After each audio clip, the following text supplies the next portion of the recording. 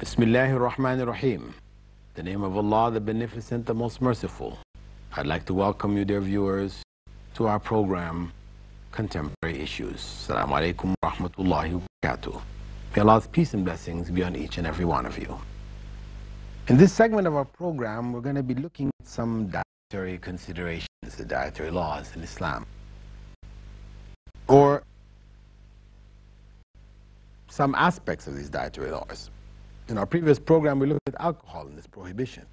In this program, we'll be looking at the issue of pork. Muslims are known not to eat pork, so are Jews.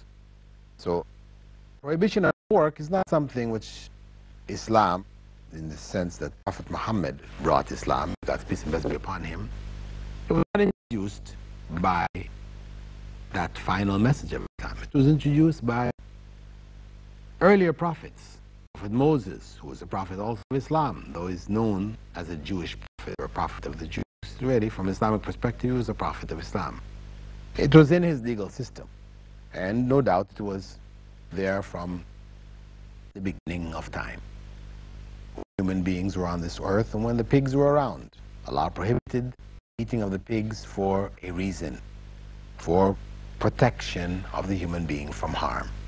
Now, some people, in trying to look at the prohibition, try to look at it from this reasoning, logical kind of perspective, and they said, well, if we look at it, from the perspective of the rate of decomposition of pork and other meats, you find that if you take a pound of pork and a pound of beef, a pound of goat, sheep, camel, and leave it, that pork will decompose most rapidly. It will go bad, get rotten very, very quickly, much faster than that of beef, etc.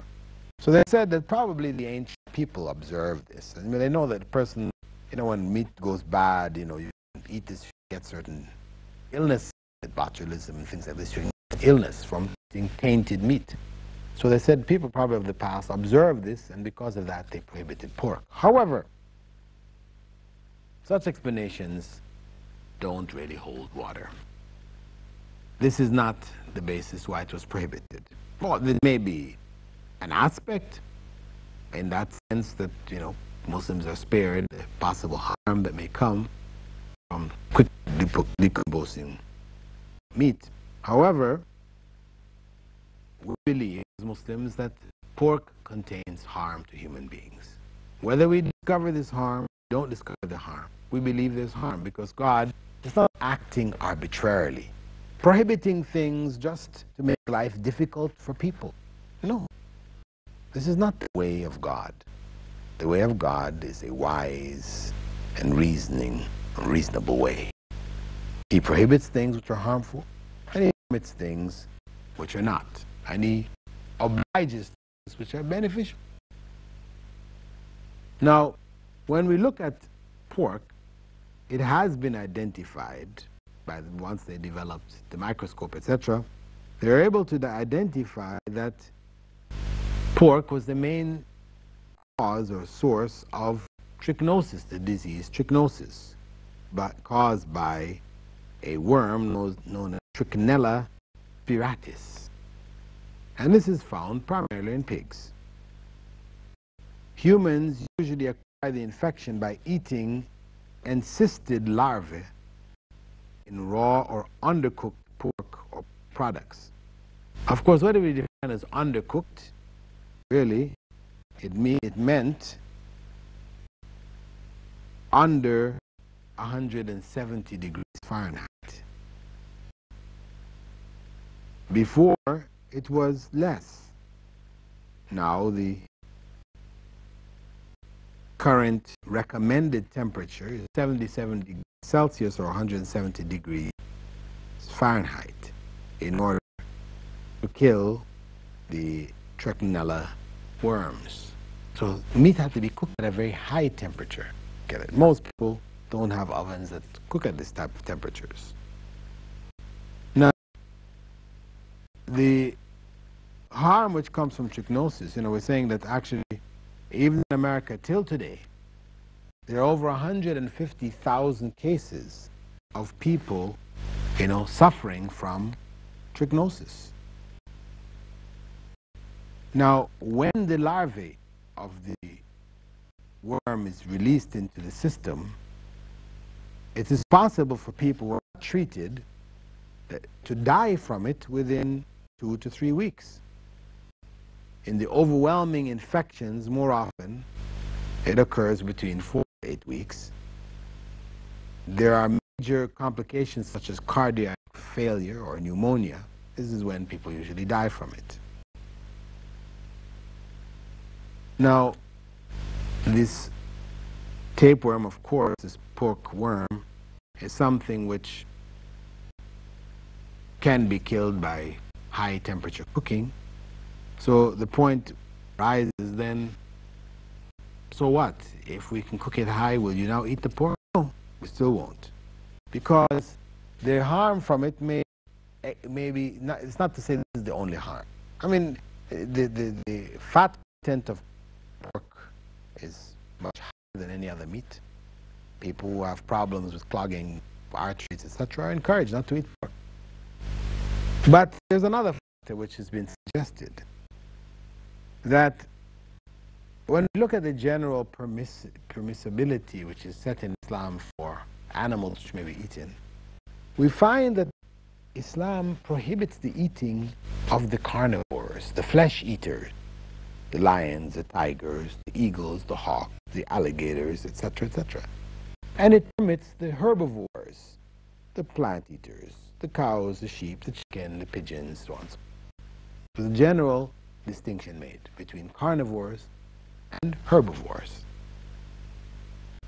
Why? The pig is a carnivore. It'll eat, it's an omnivore actually, it eats both herbal sources from herbal sources as well as from flesh sources. Now, it may be that the nature of the animal is conveyed in its meat. The nature of the carnivore is there in its flesh, in its genes. When a tiger catches its prey, if we watch on National Geographic or, the educational programs, you see how a tiger or a lion hunts a deer or whatever, antelope or zebra, how it tears it apart. It seems very vicious, etc. But that's just how it is. If we observe, on the other hand, the goats and the sheep and the cows, when they eat their grass and they just chew their cud, they seem to be very mild and timid kind of animals. Perhaps this prohibition has to do with this thing of the nature, because we're building up our systems with what we eat. And, as some people have said in the past, well-known nutritionists in Germany, etc., said, you are what you eat. Now, if we look at the pig and how it eats, it lives in very squalid and nasty circumstances. Pig farms are the most horrible smelling areas on the face of this earth. The smell from pig farms, raised court problems. People who set up pig farms, and people are living downwind of the pig farms, they end up raising cases in the courts to try to shut these places down because they're intolerable. And the nature of the pig remains in its genes, just as the nature of the carnivore is in its genes in general. The tiger is a tiger. You read of cases where people raise tigers as pets. But sometime along the line, the tiger scratches their owners or bites their owners. Or the lion tamer in the circus. The highlight of the circus performance is when the lion tamer, he gets the lions up on the podiums, and the lion opens its mouth, or he opens the lion's mouth, and he puts his head in the lion's mouth. Every year, a lion decides to close his mouth and take off the head. That's why lion trainers get good pay. It's very hazardous. Why did the lion do that? This trainer had been training the lion when it was a child, from its cub, firstborn. Yet at some point in its life, it decides to go against the trainer. Why? It's the nature of the lion. So It has been concluded that, perhaps the prohibition has to do with the nature of the animal itself. And Islam prohibits the eating of pork. No matter how it is served, no matter how it is raised, it is prohibited across the board. Pork and the pork products. This is why for Muslims, we're very careful about what we eat. There are a lot of products which are produced in the West. Breads, etc., where they use lard, which is from pork. Even gelatin, which is used in the capsules of many drugs produced in the West. If we're not careful, they take this from pork sources. So, from Islamic perspective, Muslims avoid pork and its products. The other point which we'd like to discuss in this segment of the program is that of tobacco, the tobacco industry, which is now under attack. Before it attacked, now it is under attack. Huge fines have been levied against some of these big tobacco companies for the harm that they've done in people's lives. The Marlboro Man, who we used to see all the time in the Time magazines, etc., you would see him riding off into the sunset with his rugged cowboy hat, that Marlboro cigarette in his mouth. He died a few years back, and his wife is suing the Marlboro company for his death. So it has been concluded that, perhaps the prohibition has to do with the nature of the animal itself. And Islam prohibits the eating of pork. No matter how it is served, no matter how it is raised, it is prohibited across the board. Pork and the pork products. This is why for Muslims, we're very careful about what we eat. There are a lot of products which are produced in the West. Breads, etc., where they use lard from pork. Even gelatin, which is used in the capsules of many drugs produced in the West. If we're not careful, they take this from pork sources. So, from Islamic perspective, Muslims avoid pork and its products. The other point which we'd like to discuss in this segment of the program is that of tobacco, the tobacco industry, which is now under attack. Before it attacked, now it is under attack. Huge fines have been levied against some of these big tobacco companies for the harm that they've done in people's lives. The Marlboro Man, who we used to see all the time in the Time magazines, etc., you would see him riding off into the sunset with his rugged cowboy hat, that Marlboro cigarette in his mouth. He died a few years back, and his wife is suing the Marlboro company for his death. The point is that some people, when dealing with the issue of tobacco, they raise this point saying, well, it's makruh, it's just disliked. Why do you want to say that it is haram? It's just disliked. The fact of the matter is that, yes, when in the 17th century tobacco first came to the Ottoman Empire, the scholars had to deal with it, had to find some kind of ruling. What do we do with it? And they looked at its harm. The only thing they could find is it produced bad breath. And when they went back into the Sharia, to the laws of the Quran and the Sunnah, the way of the statements of the Prophet, they found that the Prophet ﷺ had said, whoever eats any of this offensive plant, garlic, should not come to the mosque. And the people said, it's forbidden, it has been forbidden. The Prophet ﷺ said, oh people, I cannot forbid what Allah has made lawful, but the plant has an odor which I dislike. And of course, it is harmful for those people who are praying in the mosque. When you pray beside somebody who's eating raw garlic, he breathes on you. He ends the prayer saying, Assalamu alaikum wa rahmatullah. I mean, of course, it's something very painful. So Islam says you eat garlic, raw garlic, onions, pray at home, better. Yes, you lose out on some blessings of prayer in congregation in the mosque, but better do that and protect the rest of the society. Now, that was the observation made back in the 17th century. 17th century, 400 years ago. In 1979, the Surgeon General of the United States of America announced that smoking causes cancer. It had been proven without a shadow of a doubt to cause cancer. Now, this had been something which had been the subject of a debate amongst in the medical profession for a number of years. Scientists who were in the pay of the tobacco companies were arguing, no, it has not been conclusively proven, we're not sure, we don't know. While other doctors, medical profession people, way back in the 60s were saying, hey, it looks like this thing causes cancer. But the evidence was not all collated, it was not all gathered. You know, people had gotten heavily into smoking from way back in the 50s, 40s, and now you had generations. People now were dying, and cancer was a big factor. So it wasn't really until 1979 that the evidence became so overwhelming that cigarette companies were now forced to place on the bottom of their packages hazardous to health, cancer causing, etc., etc., etc. Warnings. Not by choice. They were not doing this by choice. They were doing it to warn because the government was forcing them to. So smoking of cigarettes went on a decline in the West. Once we know that it causes death, then the Islamic law regarding it has to change. We go back into the Sharia, we find Allah saying, وَلَا تَقْتُلُوا أَنفُسَكُمْ إِنَّ اللَّهَ كَانَ بِكُمْ رَحِيمًا.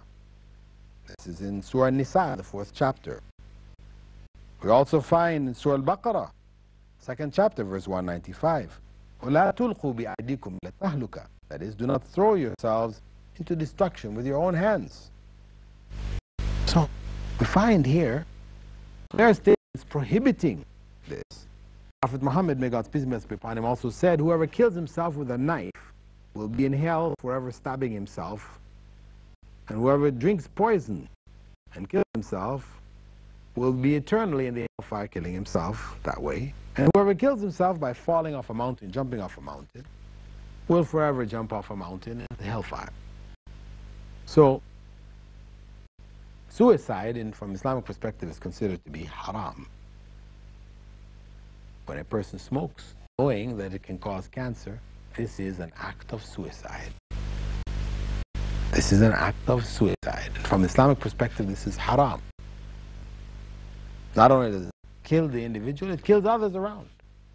Of course, Islam also forbids the harming of others. La darar wa la dirar. Do not harm yourselves or harm others. And this, what they call this secondary smoke, the smoke which is coming from the cigarettes, the smoker, he's got a filter, filtering it out somewhat, but the people who are around him are being exposed to the direct smoke. They're also suffering. Many people dying from it. Now, people may argue, but you know, when I take a smoke, I'm not thinking about killing myself. But hey, if you were to take poison, small amounts of poison, you know, teaspoonful every day, because you like the taste, but you know it's poison, it will kill you. And after 6 months or after a year, you finally drop over dead. What do we say? You killed yourself. We don't say, you know, it just happens. His intention wasn't to kill himself. No, he killed himself. Other people argue that, hey, the oldest person in the world was in China, a woman, you know, she used to smoke a cigar every day. She didn't die from cancer. So, not everybody who smokes gets it. The point is that when we apply a law, we apply it according to the generality, the exceptions. Yes, every year you'll find cases of people falling from airplanes. They jump out of their parachute, they pull the ripcord, it doesn't open. People, this is a sport people are involved in, jumping out of airplanes, pulling ripcords of parachutes to go floating down to earth. Not a necessity, but just out of fun. Well, every year some people pull the ripcord and no parachute comes out and they fall. And there are cases, every year, one person so falls 40,000 feet, 20,000 feet, whatever. And they live. You see pictures of them sitting in a wheelchair, you know, thumbs up. They made it. Big smile on their face. They may have broken so many bones in their bodies, maybe paralyzed or whatever, but you see they're happy. They survive. It happens.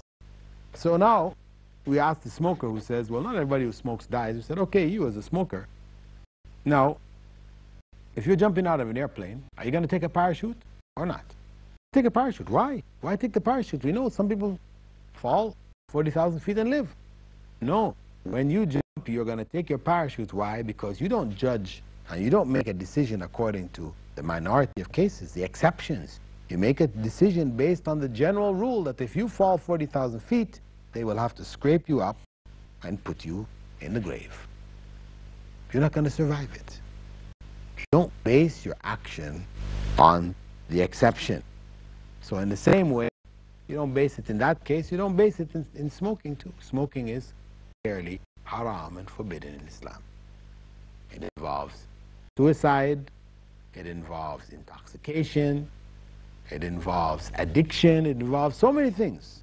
The harm which comes to it to the individual and to the people around him is so great, we should have no hesitation in realizing that this is prohibited in Islam. With that, dear viewers, I'd like to thank you for being with us in this segment of our program, where we have looked at issues of smoking, as well as the issue of pork. Why do Muslims not eat pork? Ultimately, God forbade it. Muslims should not be smoking because God has forbidden harming ourselves and harming others. And there is wisdom behind the law, the legal system of Islam. It is not arbitrary. God prohibits what is harmful. He permits what is beneficial. With that, dear viewers, I hope to see you in the next programs. We will continue to look at different issues. Coming up, we have the issue of animal slaughter. Why do Muslims cut the necks of animals? Is it really causing suffering, undue and unnecessary suffering to the animals? Is there a better way? With that, I close our program now. Assalamu alaikum wa rahmatullahi wa barakatuh.